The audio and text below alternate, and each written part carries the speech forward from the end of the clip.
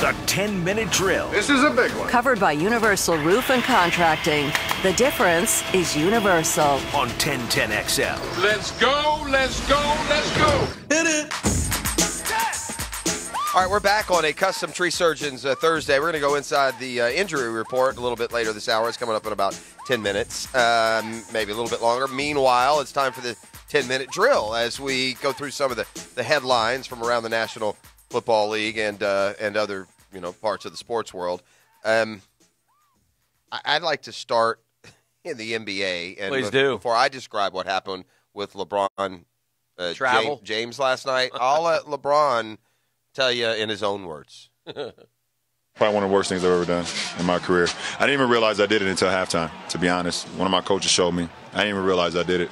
I think at the same time, I was watching the underneath play, and KCP and Donovan got into it. KCP started to run, and then Donovan bumped into him. He fell on the ground, and I think I was ready to pass the ball. And my brain just kind of I just had a malfunction. I really had a malfunction. So, I feel bad for the refs on that one because, they probably get a write-up on that one. That was pretty bad. Is that, and this is a hard question, Dan Hicken, because they are so incompetent, was that the worst missed call in the history of sports? Oh, no. Because of the speed that it was happening at and the distance? How do you say no? No. How do you have a worse missed call than that one? Not even the worst travel I've ever seen. Oh, yeah. I don't know. No. LeBron, ladies and gentlemen, here's what happened. He crossed midcourt. They always palm the ball kind of slowly. He palms the ball. He takes, I kid you not, 4 short steps. Oh, yeah, he traveled. Holding the ball in his hand. Yeah, he and traveled. then he turns it back over and keeps dribbling. No call. It was a casual stroll. Yeah. It was unreal. I've seen guys go to the hoop, on a breakaway, take 6-7 steps, and they miss it. Yeah, but this one, because he was so alone and he was no one around, it was so slow, I don't know how you miss it. No, it was bad. Don't get me wrong. But it wasn't like, it was just, you miss it because he's got the ball and he's over there. And he's one guy, and there's 9 other guys over here, and you're kind of just starting to look over here. I suppose. Heck, there's a ref standing right next to help. He and the defender. I mean, he's isolated top of the key in the slow part of the game. It was unreal. But anyway, the bigger story is we have, I don't want to say underestimated, we've misestimated LeBron again. Last year wasn't that he tuned out and he doesn't care anymore. He realized he had a crap team. Took the year He's off. not going to tear his body up for a year. Yeah. He knows there's a plan that'll come together for next season. And the guy's playing like he's 25, Hick, the way he gets up and down, his style of play, I mean. Yeah. And the Lakers have responded. They're 19-3. They got the best record in the NBA. And I'm already looking forward to the Western Conference Finals between the Clippers and the Lakers, and because I'll take a dime bet that's who it is. Oh. Throwing it out there right now. Yeah, you don't want to take that one. Wow. You're only counting on injury if you take that bet. Listen, I'm not an NBA guy, expert, or anything, but I correctly forecast the Dallas Mavericks being one of the improved teams, and I feel very good about that. Good for you. Yeah. So that's my NBA nugget of the day. I remember the day we did most improved and unimproved coming up this year in the NBA. Bless you. The Milwaukee Bucks are also 19-3. Yeah, they've won 13 games in a row. Your Atlanta Hawks took it on the chin again last night. Well, I don't need your updates. Thank you, though. I'm aware. Missed that. They're 5-17. Well, they played the Brooklyn Nets, and, they lost to 130 to 116, I believe. It's not very good. Well, nor are the Knicks, friend. Oh, I know that. Okay. You told me that your team was going. My team's not at full to the strength. Eastern Conference Finals, I believe. Never said any such thing. Now you're just being silly. I think that's what you told us. No one said that, and they realize that. Do you have a question for me, or do you want me to continue to drive this segment?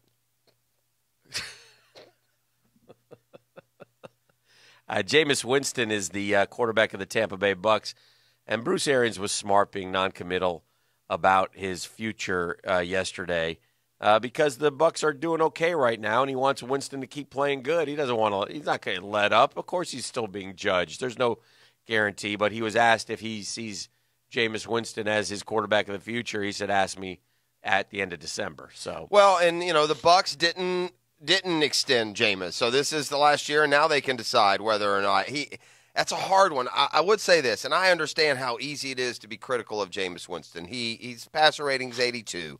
He's got 20 interceptions, 22-20. He's just one of those guys, Hick, who will just 5 times a game make a play that only a few quarterbacks can make, a throw that not many of them are pulling off. And so the concern always is, all right, you can move on from Jameis, and I can't blame you, but understand, this is now you got 3 years of 3-13 coming. You don't have it. What's the plan then? Right? You're going to start, Justin Herbert next year, year one?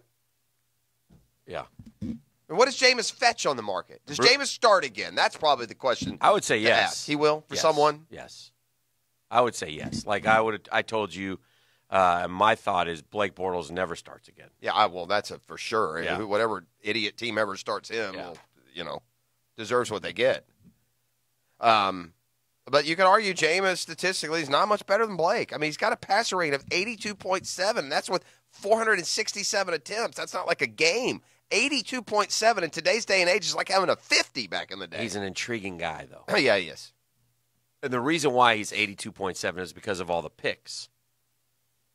Well, yeah. Well, that's terrible, though. That's why. I understand that. I'm just telling you that's why. It's interesting, Dan, to me with Gardner Minshew. I think we are getting to stage 2 of the young quarterback observation. I'll tell you what I mean.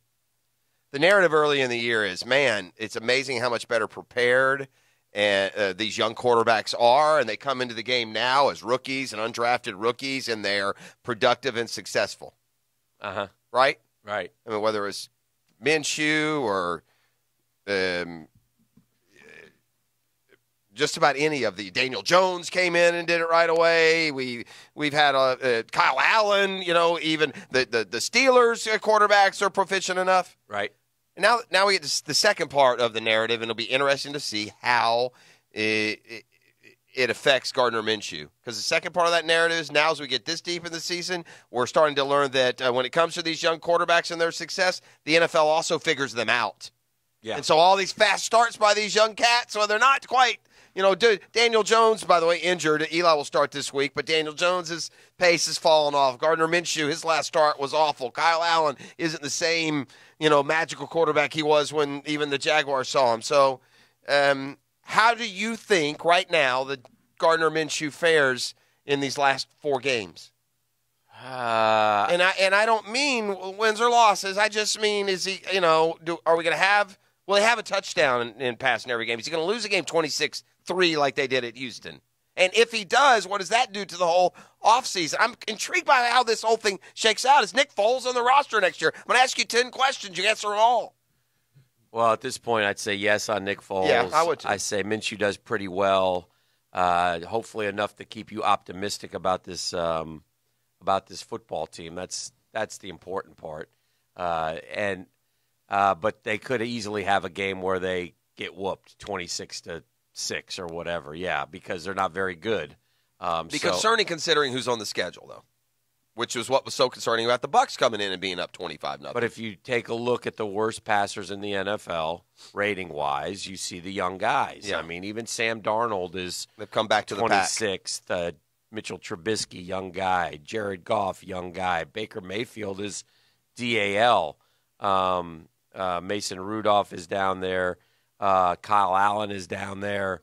So the best, Josh Allen's moved up a little bit. Josh Allen's having a decent year. He's 20th, though. Kyler Murray's 19th. Gardner Minshew is 17th. So you don't see a lot of – Lamar Jackson is the anomaly. Lamar Jackson. But he's doing, even though he's improved as a passer and he can pass from the pocket he has, it's his running ability that is right now making him the MVP. Because if you look at his yards thrown for, he's 18th in the league. Correct. But that, and again, I will say this about Jackson. Yes, sir. His running yards seem a little different than some of the other mobile, high rushing total quarterbacks from this standpoint. They have designed runs. It's not like he goes back to pass. He's supposed to go through his reads, and instead he panics and he leaves. Right. Like he has plays where he goes back in the pocket and he'll read. The difference is when he decides to go, he's a lot harder to grab than probably anyone we've ever seen. There's no question about it. At the position. Listen, the hot seat awards, not awards, but the hot seat, lukewarm, all that is coming out.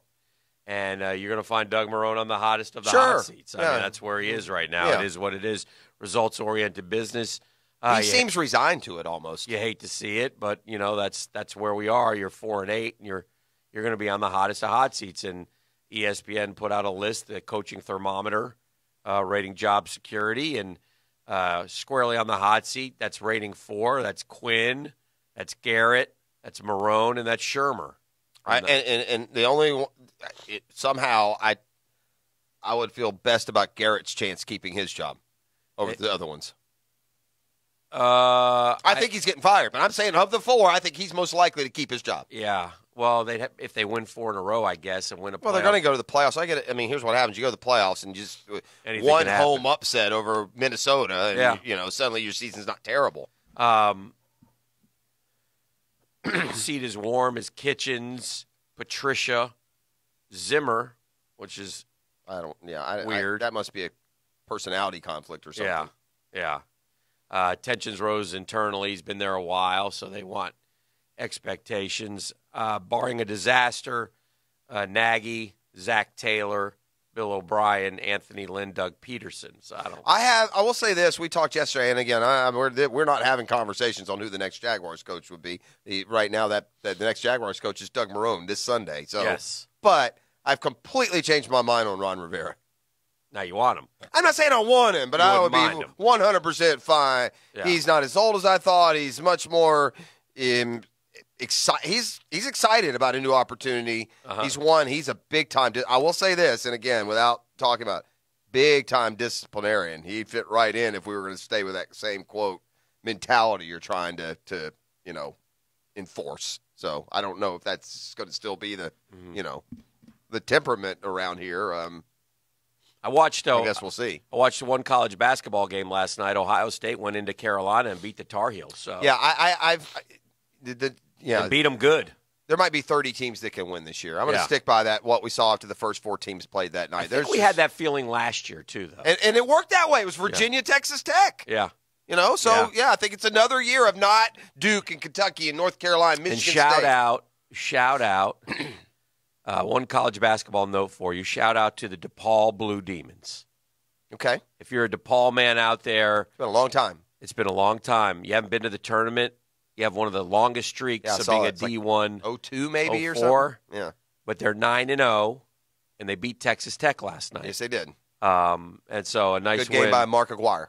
Great game by Mark Aguirre. And I did not know that Ray Meyer's kid is still coaching. Joey Meyer, the head coach. White hair now. It was kind of like the it was That's weird. not him at all, by the way. Oh, that's not him? Yeah. Okay. Dallas Comegys, though, I thought played a good game. Dallas Comegys. Can you give me one more DePaul player? Huh? Was Adrian? No, he was Adrian Dantley was Notre Dame. Yeah, Notre Dame. Yes. There's one more. They had one more. It was Aguirre. Oh, I know who it was. Chicago kids. They had. Didn't they have? This guy was good for the. Oh gosh, his brother played for the Magic. Jay Vincent. Did he play for Michigan State? He was Michigan State. That's in my head. Yeah, me too. How about George Mikan? That's way too old. How about Quentin Richardson? Yeah, but there was another one in How about that. Terry Cummings? That's the one. Cummings is in the Aguirre, Comegys. I'll give you era. one more. Rod Strickland, another one. Could have gotten to him. Those are your DePaul Blue Demons. Well, DePaul a winner last night. And those 5 together, including Mike and inside, could really be something come tournament time. I think you were thinking of Jay Vincent's brother, Jan Vincent from Airwolf. No, Sam Vincent was the Celtic and the Magic player. Don't you ever forget of Dave Corzine. Dave Corzine was an ugly man. He's not an ugly man. I believe he is. He looks fine. No, I believe he's ugly. Let's take caller number 3, Beef. Tell them what they're winning right now. Caller number 3 right now, 641-1010. Going to make someone's day with a floral delivery from our friends at Kuhn Flowers. 641-1010. Perfect. Nothing wrong with ugly people. Murphy Love next. them.